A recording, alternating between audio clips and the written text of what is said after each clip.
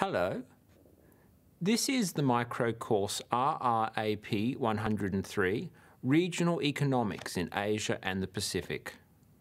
It's one of 4 micro courses which taken together add up to OER 1001, which is offered by the University of Southern Queensland. Again, using discovery pedagogy, meaning that you are leading and driving what it is that you want to learn, the focus in this micro course continues to be relationships between nations and states and peoples within the Asia-Pacific region, with a particular focus on the economics of that region and the way that these peoples and nations and states interact with each other in terms of features such as trade. So welcome, and I hope you enjoyed the experience of RRAP 103.